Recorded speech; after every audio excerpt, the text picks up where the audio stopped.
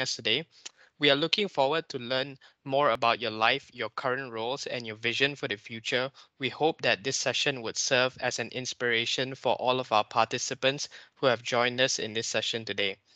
So, I guess just kicking off the bat, let's get on to know about your personal career path. So many of us know you as this person who was in the medical field. I guess you still are, but you started off your career in medicine. What made you realize that your purpose was more than just being a great doctor in Malaysia? Well, first of all, thank you very much for inviting me. It's good morning from Geneva here, and good evening in Malaysia. I think all my life, I never really decided I was going to be a doctor. To be very honest, I think I'm more left brain, equally left and right brain. I love the arts, and I probably, as a child, I lost my father to cancer at a very young age. I was only 10 when he was diagnosed. And I think the going in and out of hospital kind of made me feel that, I needed to be thinking of a career where, I could help others. And I think that's what drove me to the medical profession.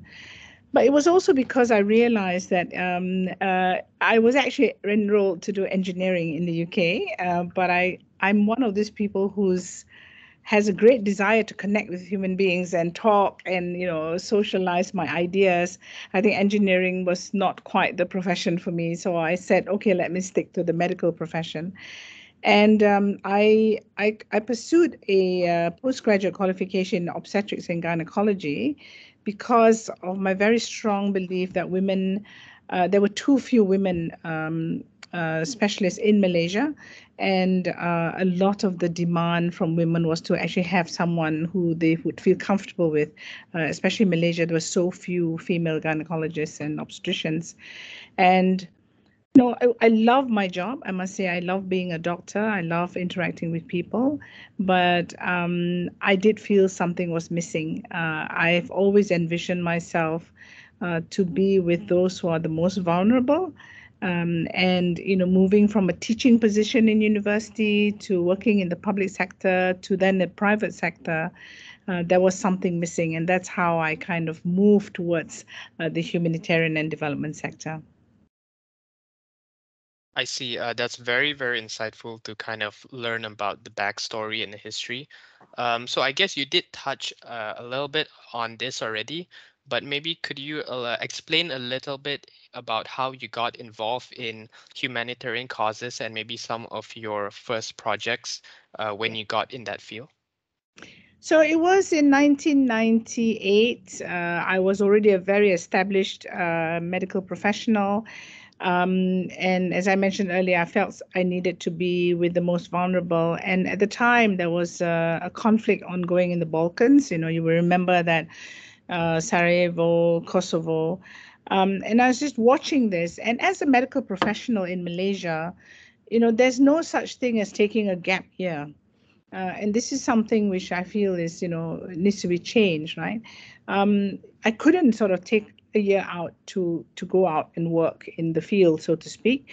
It would affect everything from my registration as a specialist, my career path, and so forth. So I had to wait till I was actually in my own private practice.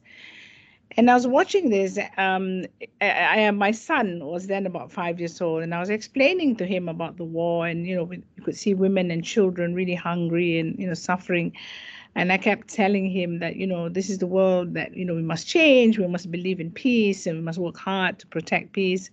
And that's also very important for me because I come from a very multi-ethnic background. So I come from mixed parentage.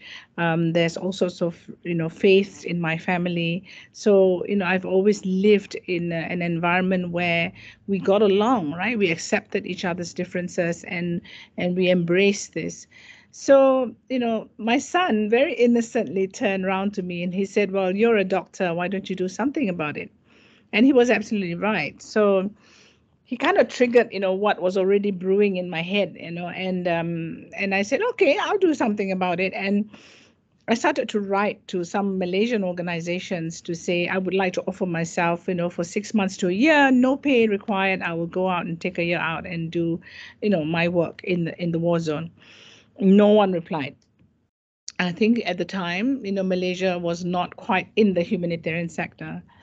At the same time, I must say, you will remember 98, 99 was the starting of the Reformasi, and the people were really, Malaysia was just generally angry, right? And people were fighting about their own ideologies. Families were being ripped apart, right, because of their beliefs and their support to certain political leaders.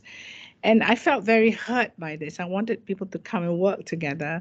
So I had this crazy idea that maybe I should start my own organization and bring Malaysians from all walks of life to do humanitarian work, right? Go to where people need us, and so that we learn to appreciate what you really have at home, and bring people together, irrespective of race or religion, that we can all come together and do good.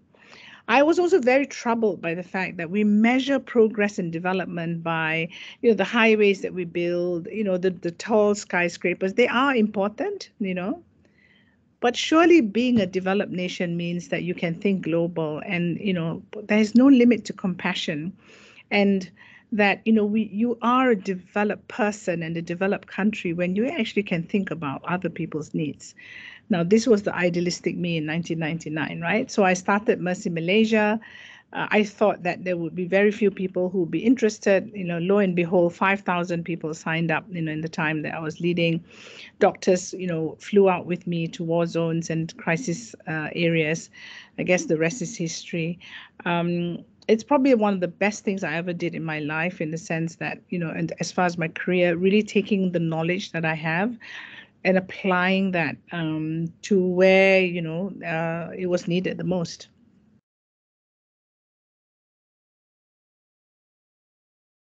All right. Thank you very much, Tan Sri Jemilah, for sharing with us some insights into your personal career path. I'm sure we will all like to know some of your personal attributes for success. So I would like to ask you, speaking of war earlier, as a humanitarian, your work has definitely taken you right into like the hearts of war zones, such as the one in Iraq back in 2003, if you can recall that. I can't imagine what that is like. You probably had to deal with a lot of challenging and perhaps even like frightening situations. Do you have any stories to share from those times? And how do you remain mentally and emotionally strong in such trying circumstances? Thank you. I think that, first of all, I'll say that, what qualities do you actually need to be not just a good humanitarian, I think a good person, right? I think, and a good leader. The first, I think, is to have humility, to know that you alone are not going to achieve everything. It's about, being able to build a team. And also to do that, you need to be able to be a good listener. Many leaders like to talk. Many leaders, they listen to reply, not to listen to understand and to empathize, and, to have that humility to say, here's an idea. Is that do you agree with me? And also encouraging people that you lead to not be afraid to disagree with you. And I think that's one thing I had to grow up with. Again, going back to childhood, which obviously had a huge impact on me. I come from a large family. Our family is 13 siblings, and I am number 13. So I remember as a young child, my parents used to say to me, "You can't shout. Your voice is too soft. You need to negotiate, and you need to learn how to find ways to get what you want without trying to throw a tantrum or whatever." So I think and to do that, I think I had to listen and watch and wait for the right moments to negotiate, right? So I think being a leader is the same thing, to be firm, but also to be humble and to empathize and build a good team and acknowledge everyone's success and their role in whatever success you get. Now, working in crisis areas means that you have to have double the empathy and the humility. I really must emphasize that a lot of the times, even in Malaysia, when there's a flood, people go in and they just give water, they give food, they give clothes. We're asking people what they actually need. We tend to give people what we think they need, not what they want. And I think, it's a very important lesson, because learning to communicate, learning to respect that even people in the most vulnerable situations have dignity, that they need to be allowed to continue to have that dignity, and charity is not a way to provide dignity. So giving assistance is not about charity, it's about social justice. It's about doing the right thing, because we all have the same, I believe in human rights, and I believe every human being has a right to live with dignity. So I think if you come from that perspective, when you go in, it's easier to handle the situation. And I think if you're kind, people know, right? Sincerity is something that you don't show, people feel.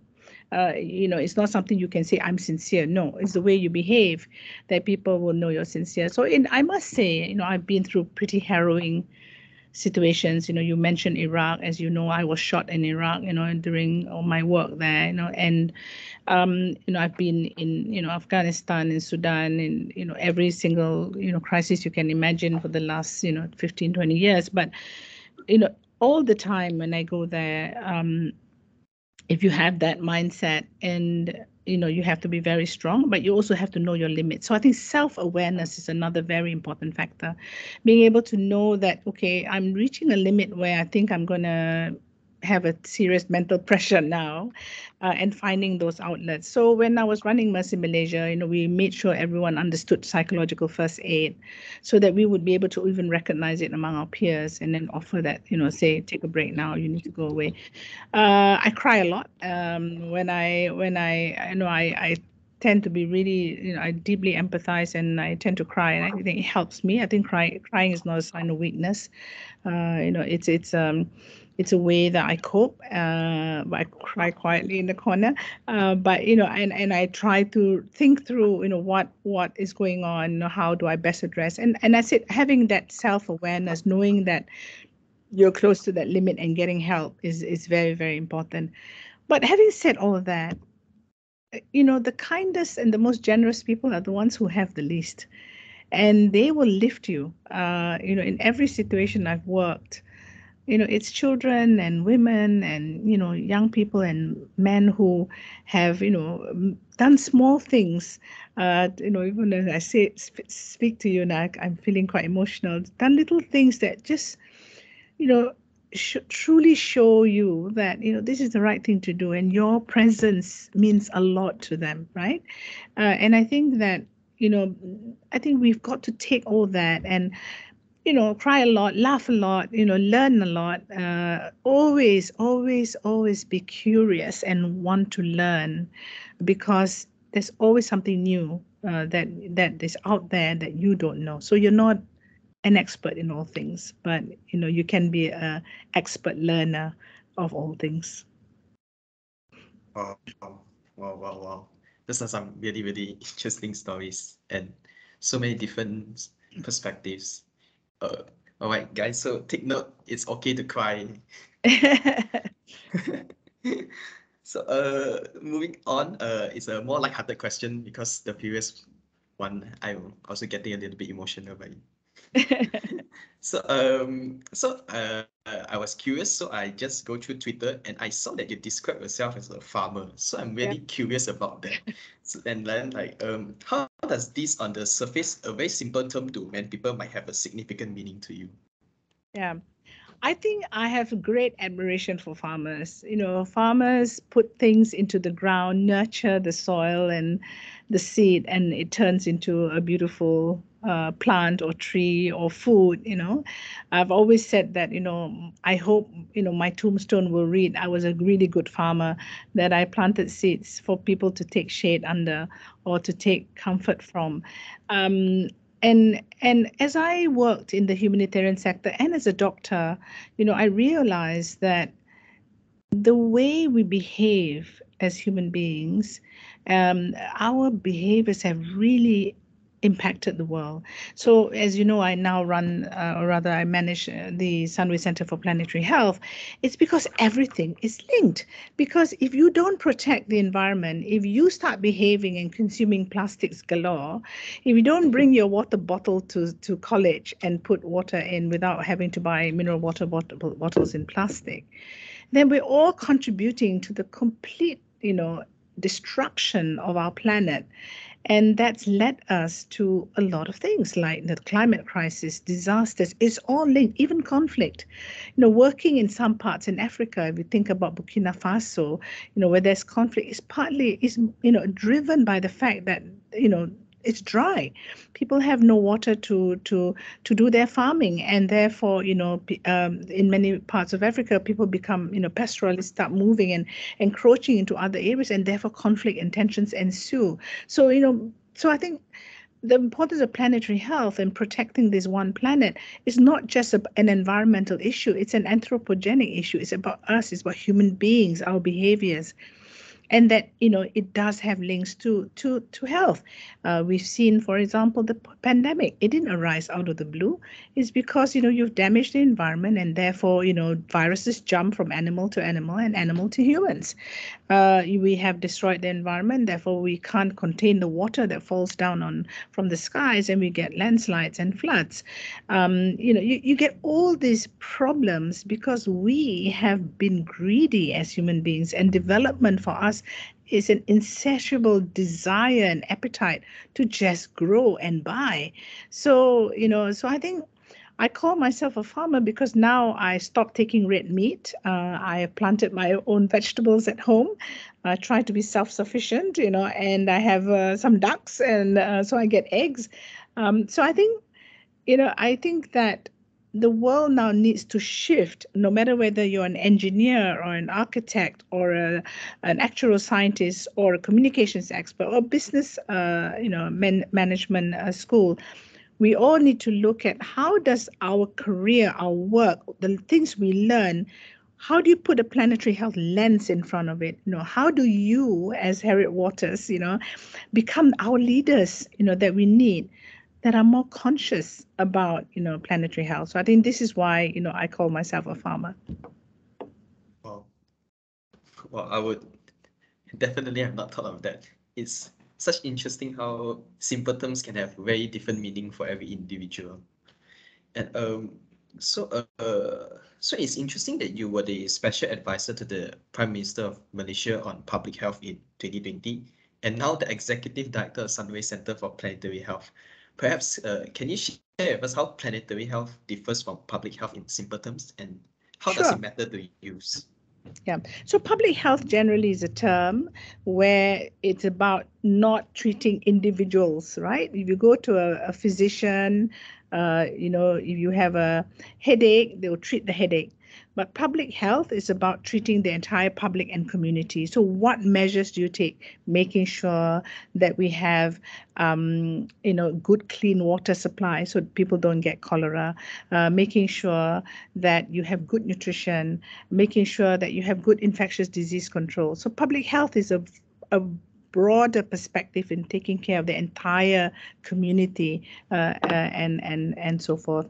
Now, planetary health is very different. Planetary health acknowledges that for us to be healthy, the health of the planet needs to be as good as our health. And if our planet is not healthy, it will have impact on our health. So the difference is there, major difference there, and that it's all intrinsically linked, right? And therefore, what in simple terms is that we cannot have human health without planet health. I hope that's clear. Yep, that is very clear. Yeah, that's really clear, and I think it's beautifully put as well, Dr. Jemilah.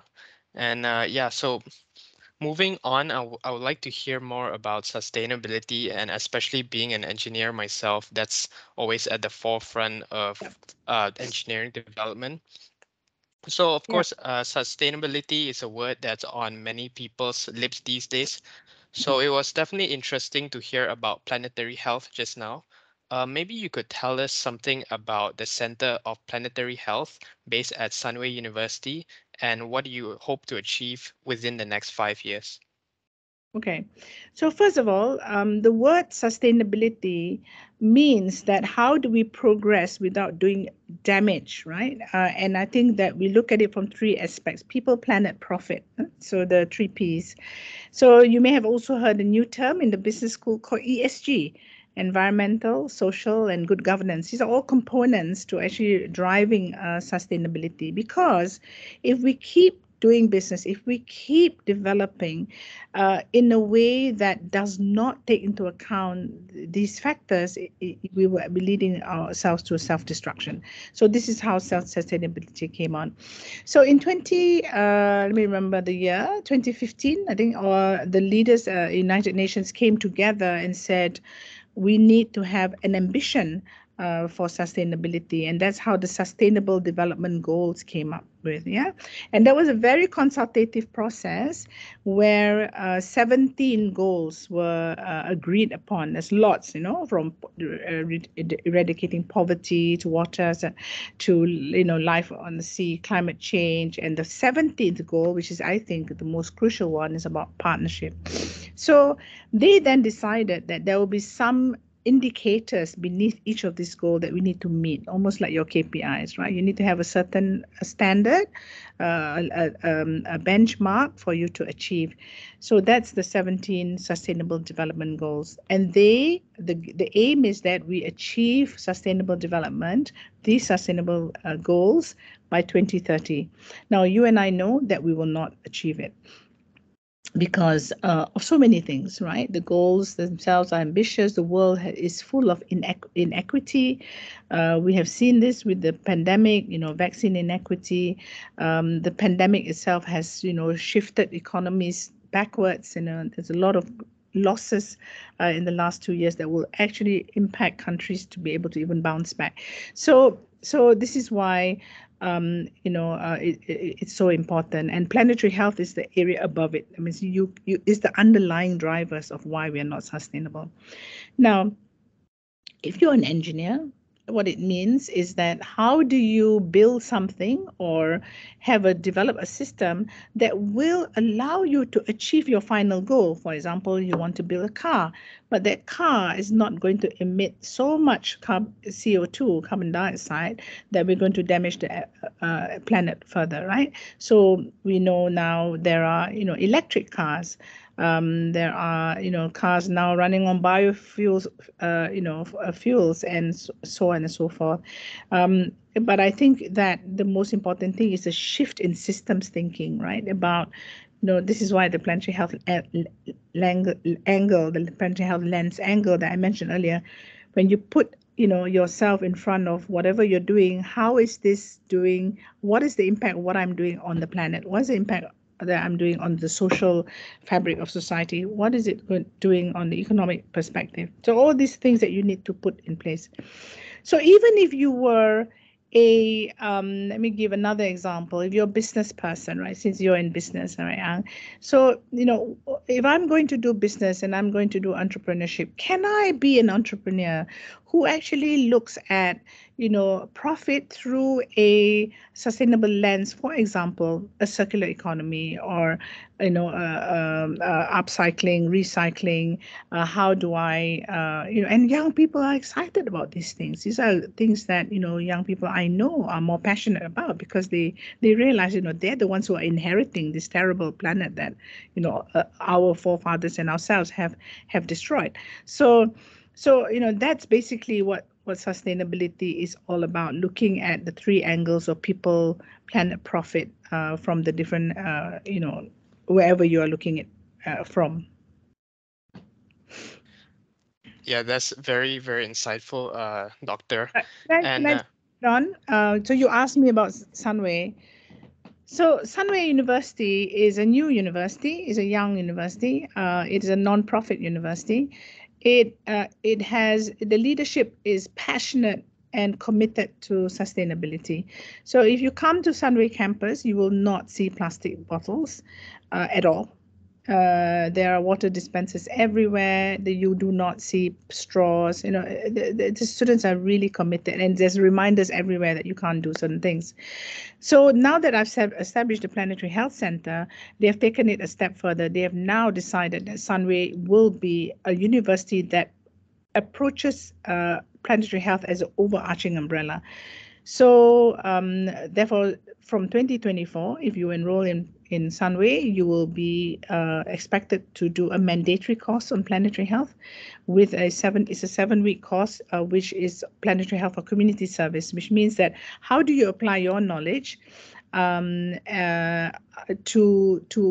to advance planetary health. So we recently had a pilot with the communication school. So we put them into 7 areas. And for example, they're looking at how do you have a planetary health diet, right? A diet that's actually good for the planet and good for you.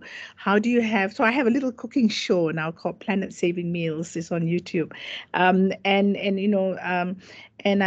we do things, for example, like how do you look at communicating and countering misinformation about the climate or environment or COVID or whatever. So all these things, because I said, are so interlinked. So, so we're very excited about this. I'm very excited. It's the first university in the world to do it. My plan is to have the material open source so that any university can take it, apply it, and hopefully, we can encourage the institutions of higher learning to, produce young leaders who will be conscious of their role on protecting the future generations, and also being able to do well and lead with this value set that is so important. Yeah, I mean, about Sunway University, I was actually doing my A levels there a few years ago, and I can definitely attest to the fact that you cannot see a single like plastic bottle, for example. And I remember everyone were using metal straws. So definitely, I think Sunway is taking the right steps towards that direction. And yeah, so the Center of Planetary Health has 5 priority themes. And one of it that I'm really interested to talk about is to achieve sustainable food systems. So as we know, the Earth has enough resources for everyone to feed everyone. But the problem is often that we don't really have the capability, or at least not for now, to develop food systems for that food to reach people. So I'm curious as to some of the actionable steps being taken by the center towards that direction. Yeah, that's a really important question. So thank you for that. Well, first of all, when we talk about food systems, it's not just about food security, that is producing enough food for people, which, by the way, we are insecure today. There isn't enough food for the world. And the second is the food systems itself. There's wastage of food, right? So let's start with food security. Climate change has driven a lot of problems about food security. As I mentioned earlier, in parts of the world, there's not enough water to plant, food, to grow food. In some parts of the world, obviously, there's a problem with conflict, for example, in Ukraine, right? There's a food basket for Europe. So it's created a lot of insecurity because food cannot be exported out. So so one way we can look at food security is that you need to actually put agriculture and food security as a top priority in terms of policy, right? Because you have to feed your people.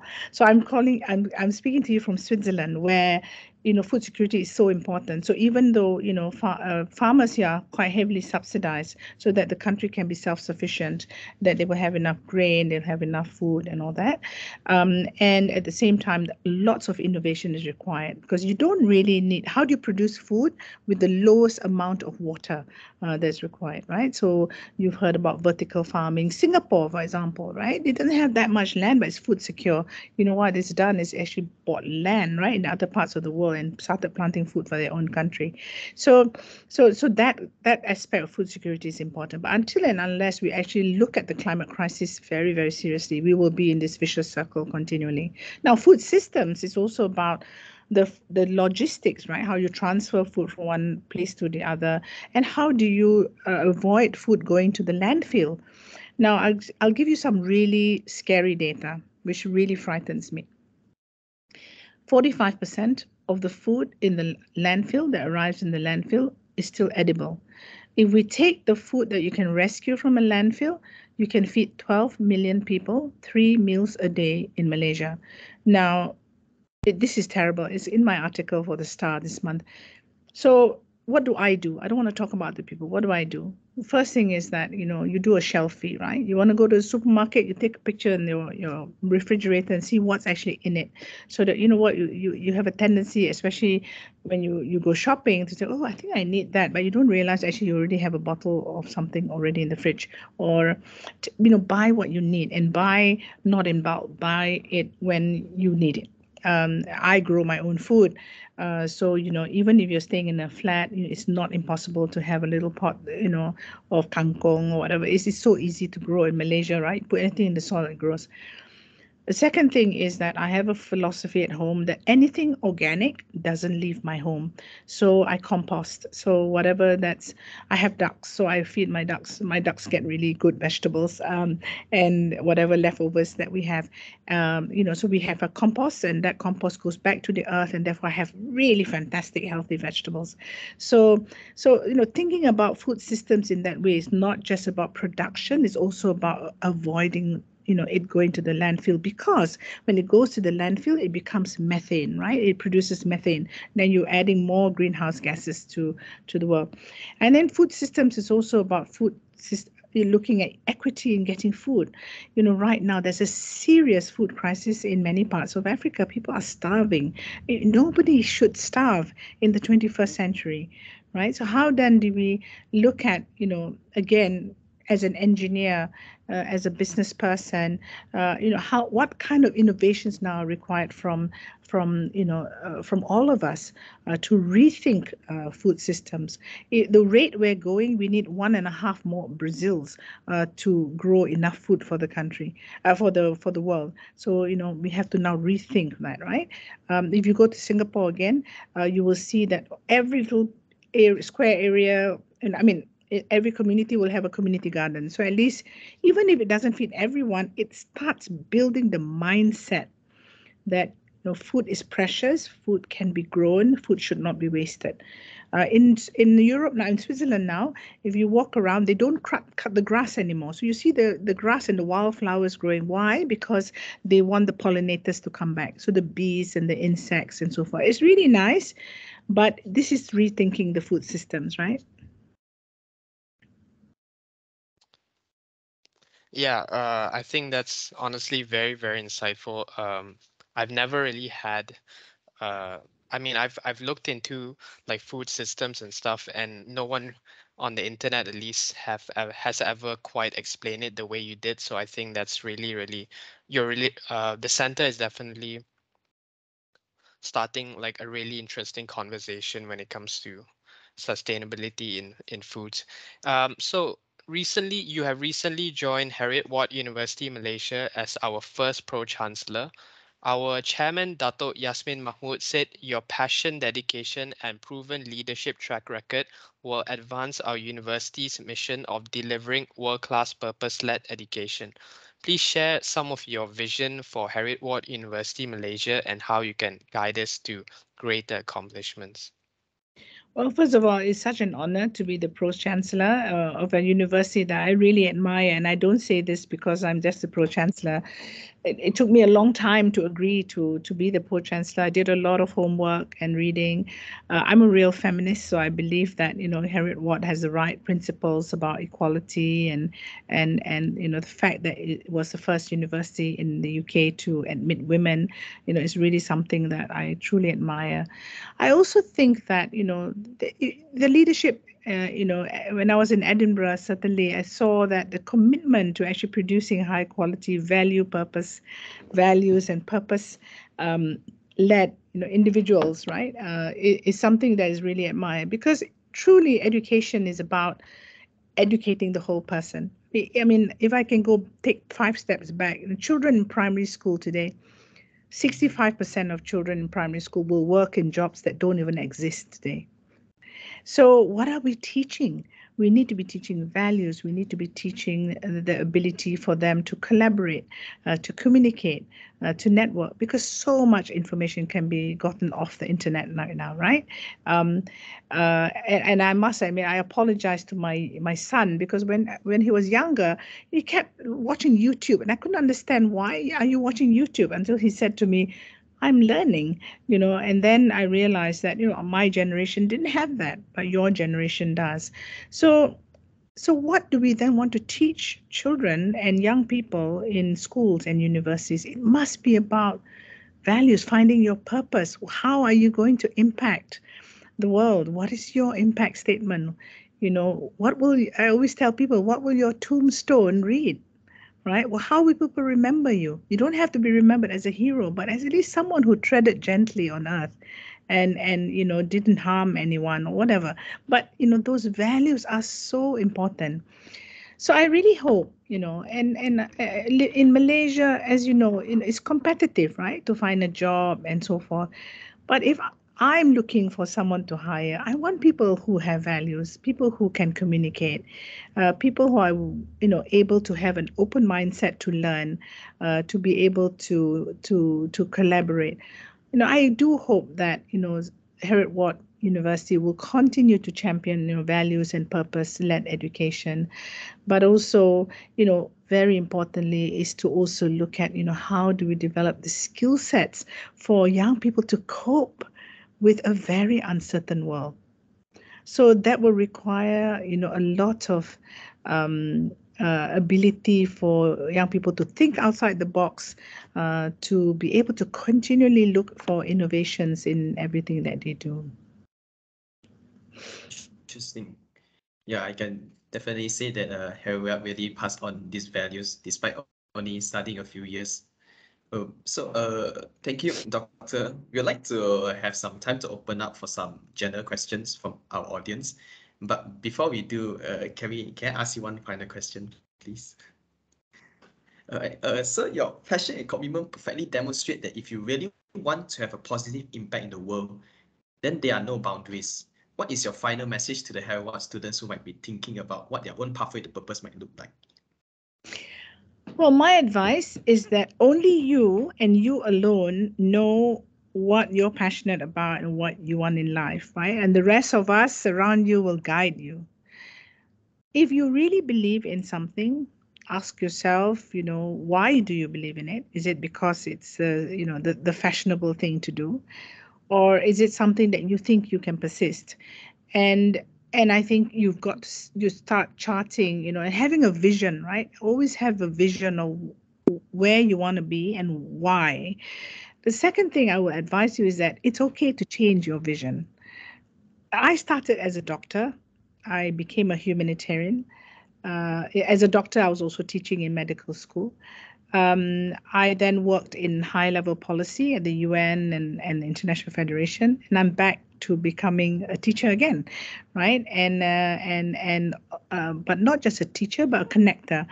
Trying to inspire others to rethink, right, how they do work and how they do business and how they, govern a country or govern an agency or an organization. So the advisory policy work that I do right now, but at the same time, I never imagined the young Jemilah in school who was mischievous as hell. I will tell you this. My headmistress is still alive. She's 97 or 98.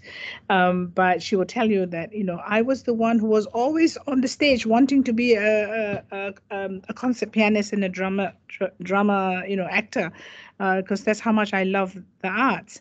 I never imagined that I would take this path. But along the way, I found, I'm always curious.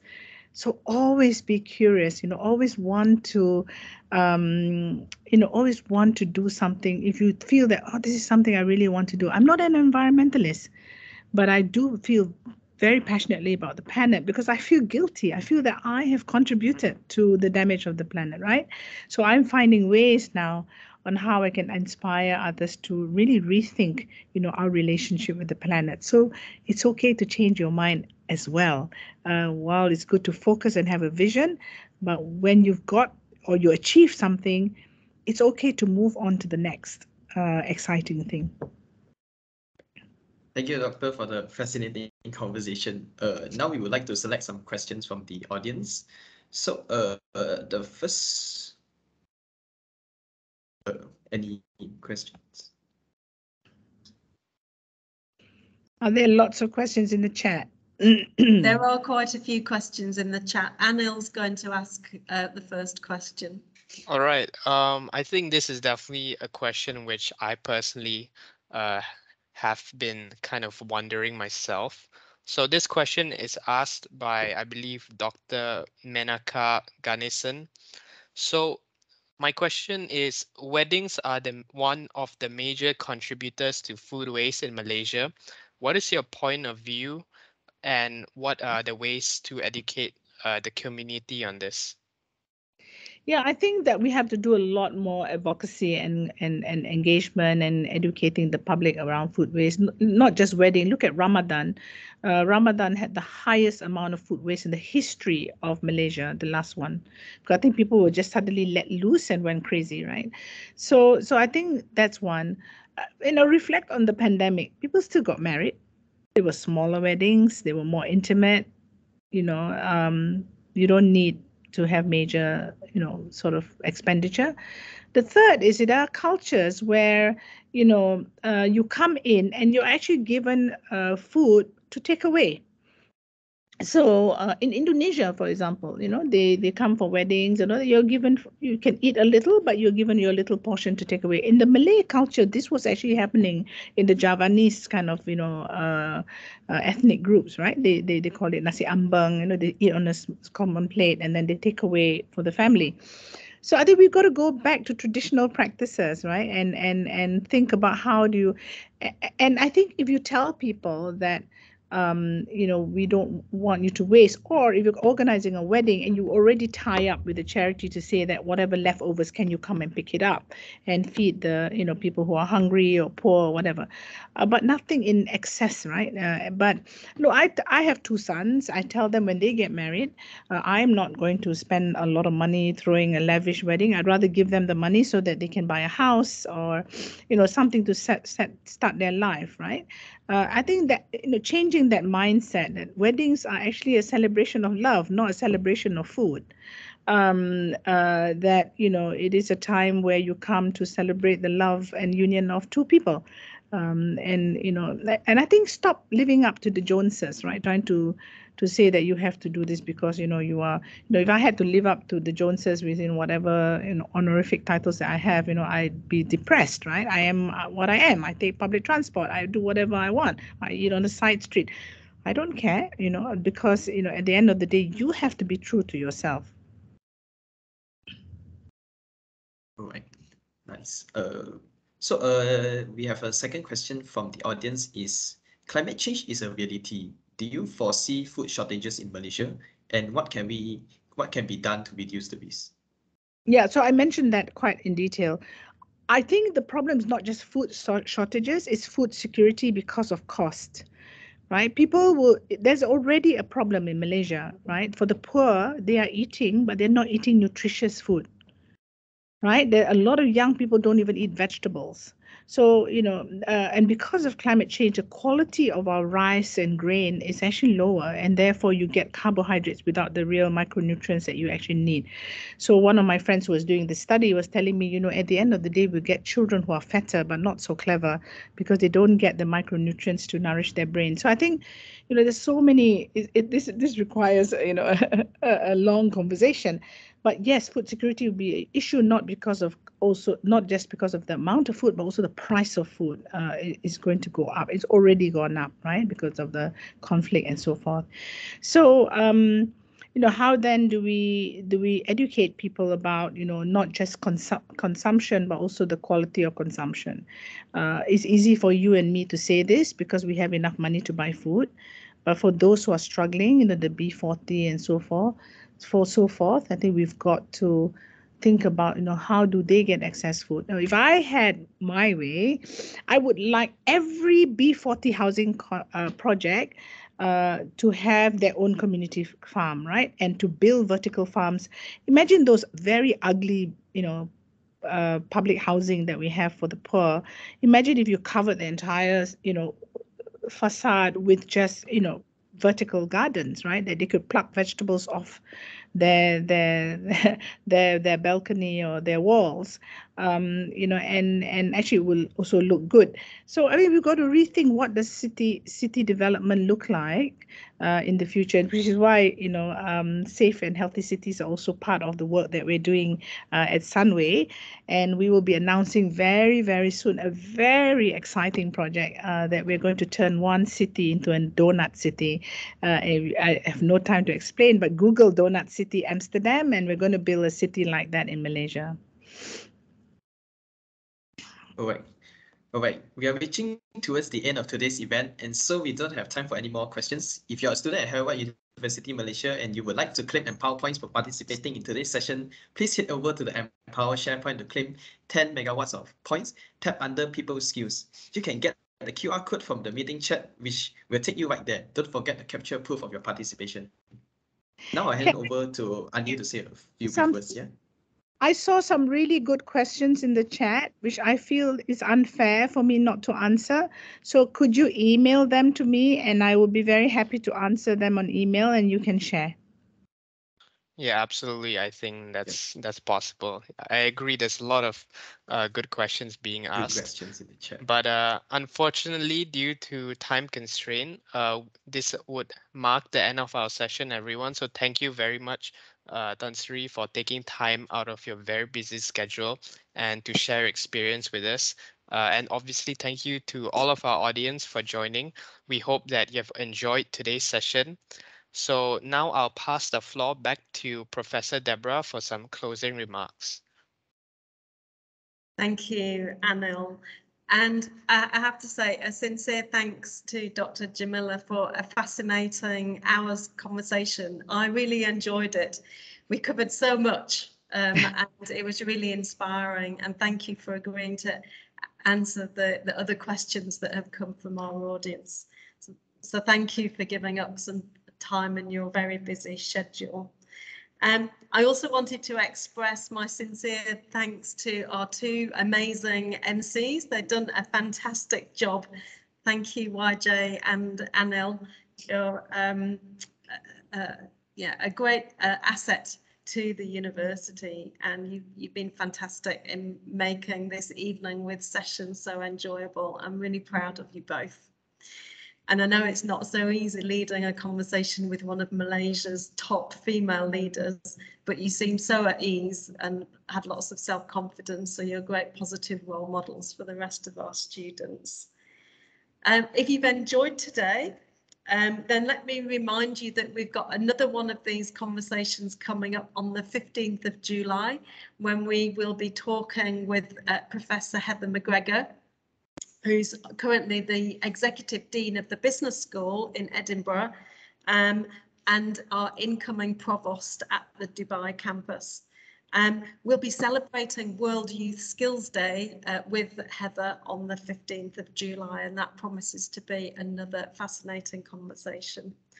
Do look out for registration in our Facebook or Instagram and on email. But on behalf of Heriot-Watt University Malaysia, thank you for joining and enjoy the rest of your day. Thank you. Bye, everyone. Bye. Thank you, Tan Sri. Bye. Thank you. Thank you. Thank you.